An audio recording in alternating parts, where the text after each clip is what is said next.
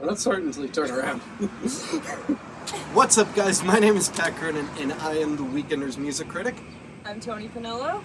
And we're back at you with another episode of New Music Monday. This with week, a little bit of not-so-new music Monday. Right. So this week we'll be talking about two new records that came out, and Toni will be bringing us one record that came out in this month and some point year. in this past. Yes, yeah. In this past. This past as opposed to some other past. Well, there's an infinite number of Right, okay, so here we go. So we're going to start off, the two new records that we're talking about this week are both new hip-hop records. So I'm going to start off with the one that I liked better, but the one that Toni liked less. And that is the new one from Travis Scott, which is called Astroworld. Travis Scott's been doing stuff for a little while. This is his third full-length solo project, I want to say, because he also did a team-up album with Quavo from Amigos last year, or it might have been earlier this year, I can't remember. But this is his third full-length just on his own. And he's always, he has a really idiosyncratic sound, you know, like he's super woozy and dreamy, and it just like, it always feels like really sort of drugged out, I guess. Like, he and A$AP Rocky both do that sort of stuff, at least to me, it seems like. But this new record of his is super off the wall. Because, super weird. It's really weird, like, even by his own standards, because he has, like, all sorts of different features on it. Yeah. Like, sure, there's Drake and Kid Cudi, but there's also Stevie Wonder. Yeah. And, like, that's just really strange, but I just really like the mood of this record. It just... I was feeling the mood. Yeah, and I like it a lot because I feel like it's his most cohesive record to date. His first one, Rodeo, there are a lot of good songs on it, but then once you get past the good songs, it's like, nah. Yeah. And then his second one, Birds in the Trap Sing McKnight, like the whole thing was just meh. And then the album that he did with Quavo, which was Huncho Jack Huncho, I don't know, that one was just bad, like stem to stern, just super generic trap music that I felt like they just made in like 15 minutes. But this one, Astroworld, it feels like the album that I always knew that Travis Scott could make, and he just hadn't yet. So that's just why I really enjoy it, because I've always enjoyed the mood that goes into his projects, but I never really felt like the artistry was totally there. But I feel like he has it this time. Well, what do you think about it? For me, personally, not having heard any Travis Scott in the past, I had nothing to compare it to. Right. So this was just like tabula rasa. This is my first Travis Scott experience. Tabula rasa. Travula rasa. Travula Scotza. The more we add to it, the further it gets. I don't even remember what I was saying. First experience with Travis this is Scott. Tabula Rasa. Yes. And I did not... Okay, so it was like equal parts... Yeah, alright, okay. Yeah. And... Yeah, for me, I get that. Like, I would not sit down and listen to this. Like, maybe I would put it on in the background, but probably not. It's just kind of like... Right. So I think if you're into trap music for the sake of things being trap music, I think it's sick. But I'm not into trap music for the sake of it being trap music. I like trap music when I like it. Right. But I don't know. That's how I feel about it. It felt generic to me. I get that. Yeah, I definitely see what you're saying with that. But next up we have the new one from YG. A different sort of hip-hop sound. Like, he doesn't... The world's different. He's not really a trap artist. No. He does that, like, hardcore 90s West Coast gangsta rap and I was telling Pat earlier that that's been what I've only been listening to for the past, like, week. Yeah. So it was refreshing. I heard a gunshot sample in the beat of the first track. I was like, yes, this is good. So this is his third record. It's called Stay Dangerous, and I didn't like it as much as the Travis Scott one, and I think it's like we were saying before, we started filming this.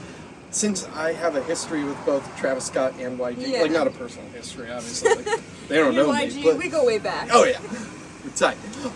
But like, since I've listened to both of their stuff, like that Travis Scott record, I felt like it was his best. Okay. And this YG record, I feel like he's just sort of phoning it in. Okay. So what you're saying is I should listen to earlier YG, because I really did like this. Yeah, if you like this one, you will love his past stuff. You know, because he came off of that wave that, like, Kendrick sort of started, of, like, revitalizing West Side the 90s West Coast sound. And his first two records were just both incredible.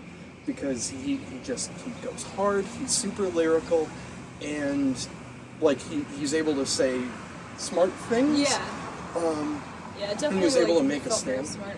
Yeah, but this new one just isn't as smart as the other ones. Well, I guess I should listen to the old ones. Yeah, definitely. Like, do you remember that single that went around a while ago, FDT? Probably not. I'm not going to say what it stands for, but I'll give you a hint because the DT is Donald Trump and it's a protest song. Oh, well, that's easy. Right, so he is capable of making those sort of, like, political statements, but I feel like this one, it was more juvenile. Like, I think he just wanted to talk about how much he likes women and whatnot. Yeah, lots of sex. Lots of sex, and... Not as much as the Travis Scott record, though. That one was kind of gross sometimes, so it was a little bit uncomfortable. I'm kind of a prude. Yeah, no, Travis Scott, but, like, that's par for the course for him. Yeah, it's like, this is trap music, you expect it. Right, exactly, but I was just like, oh man, YG, like, you can do better than this. I love the good old drugs and violence. Exactly, you know? right. So, this one sort of disappointed me, but I won't say that I didn't have fun listening to it. Like, it's good, sort of just like bump it while you're driving around sort of music. You know, it's not, you're not going to want to sit and like think about it and I like was definitely critically bumping it while I was deconstruct driving. it. But I was like, suddenly my seat was back and like, it was crazy. I don't know how it happened. Yeah, you just have some gin and juice. Yeah, like, oh, I'm driving. I shouldn't have this. Yeah, and that's exactly what it sounds like. You know, it's just doggy style, but now. Yeah. So it was good. Yeah. I was gonna say something. Oh, you know beef. You know the beef stuff. Yeah. I do know beef. Yes. You know, you're in on it though. Yeah. You're part of the beef in some cases. Sometimes. But I felt like he was talking about being a blood. Yeah. And talking about fake bloods. Was that directed at Soulja Boy? So I really hope it was directed at Soulja Boy. It could have been directed at so many people. I know, like, but it could be particularly Soulja Boy. It also pleases easily, me. the one that I'm thinking right now is, I assume that line was directed at 6ix9ine. Oh. Because a lot of people have criticized, or have said that 6ix9ine is a fake blood. I don't know, I didn't look up to see who that line was particularly directed at. So lame. But yeah, 6ix9ine is the worst. Yeah, but he's the worst for a lot of reasons. He's but also creepy Soulja and he's Boy. bad at music. Well, Soulja Boy is just... Soulja Boy is Soulja Boy. Anyway, so... Well, we went off course there. Yeah, so you have a record for not so new music. Oh yeah, I forgot we were going to talk about something else. I was just going off. So the Bronx, who are not from the Bronx. I just spilled water on myself, and we're gonna leave that in. I think this is the worst video we've ever made. So speaking of West Side, the Bronx are not from the Bronx. Where are they from? I'm pretty sure they're from California. Okay. But I might be wrong about that now that I think about it. Their record, The Bronx.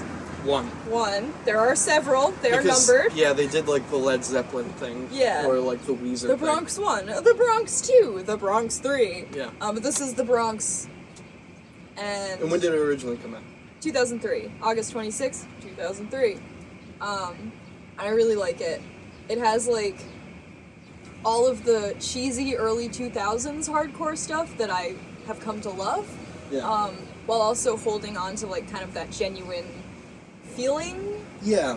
And it's fun. That's my favorite thing about it, is that it's so fun, and it has that like, it has like a, sorry that's hard.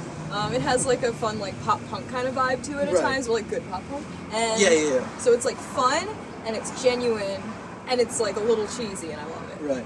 See, now when I was listening to it, I didn't get that cheese. Okay, you know, maybe like, when I say cheesy, I mean accessible. Right, because like when I hear you say cheese, I think sounds of bad. like I don't like mean it as a bad the thing. whininess of bands like Modern Baseball. That is not what I'm talking about. about. No. And that's what I really liked about this Bronx record, because it's just like, I don't know, it feels like it comes from the heart. Exactly. In the way that like hardcore should. Like the way it did in the 80s with like Minor Threat and whatnot. Yeah, you know? but it blends in that like the fun thing. Right. And like if you like Turnstile. Yeah. Things like that, like fun hardcore, this is like pretty much the predecessor. Right. So definitely. All right. Well, I think that just about does it for this week's installment. We didn't even talk about Mariachi El Bronx.